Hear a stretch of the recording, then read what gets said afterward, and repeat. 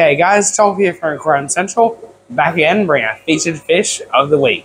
So this week we're talking about one of the most unique oddballs you can get in the aquarium hobby, the freshwater pipefish, also known as the freshwater seahorse. Really unique species, definitely does best in single species tanks, but they are awesome little fellas with great personality and beautiful colours. Your freshwater pipefish get their name from their elongated body, which is almost shaped like a long, thin stick.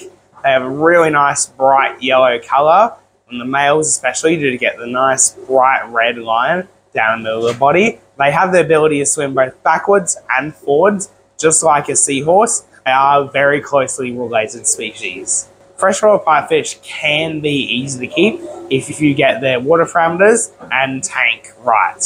Ideally, you do want a heavily planted setup, plenty of live plants, plenty of light driftwood and rocks, and plenty of hidey holes for your freshwater pipefish just to rest in and just take cover. Generally, you do want to keep your pH around 7 to 8. You want a little bit of KH as always, just to make sure pH stays nice and stable. The temperature around 26 degrees should be perfect. One of the most challenging aspects of keeping a freshwater pipefish is feeding. In the wild, they do eat a lot of small live things like microcrustaceans, juvenile fish fry. In the home aquarium, it isn't always readily available to get such things. However, you can try and feed stuff like baby brine shrimp and live daphnia, which is quite easy to culture at home. Also, some frozen foods will work quite well to feed these fellas. As a general rule of thumb, you generally want to keep your freshwater pipefish things that aren't super voracious eaters. Anything like some bottom feeders like your cories, bristlenose, any other catfish will work quite well with your pipefish.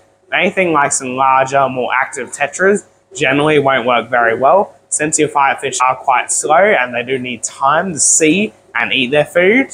They will generally be out-competed for food if you do keep them with other tetras and fast fish. So your freshwater pipefish isn't something that isn't always readily available. So in store at the moment, we do have a few nice specimens, good size, so I'm seeing some really nice yellow colour in this lot. But they are a unique oddball. If you're thinking about picking one up yourself, now is the time to do it. We don't always have them. And that's about it we have all for the featured fish of the week, guys. We'll see you next week.